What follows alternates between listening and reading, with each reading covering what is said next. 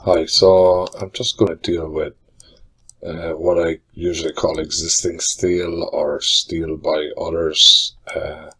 Doesn't need to be existing, but that's how I treat it. So you can see these pipes are created. If I click on them, you can see I have them on an existing steel layer, which is the color 8.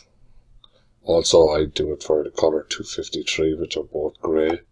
So you can see you create the pipe first, then we want to go in here and go to advanced properties. We want to go to behavior and turn off use for numbering, use for lists, so we can use them as structural members, and use for collision check. That's fine, so they're both turned off.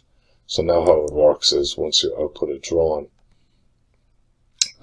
these are going to come out the color gray because I have it set that way. So if I go into my plot style, so just type plot, come in here to your plot style, and then if I check the color 8, you can see it uses the object color. So that means it'll come out grey.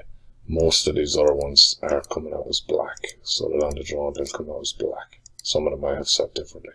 Also you'll see 253 is also set to come out the object color. So on the drawing these will come out grey instead of coming out black, and it'll be a lighter color.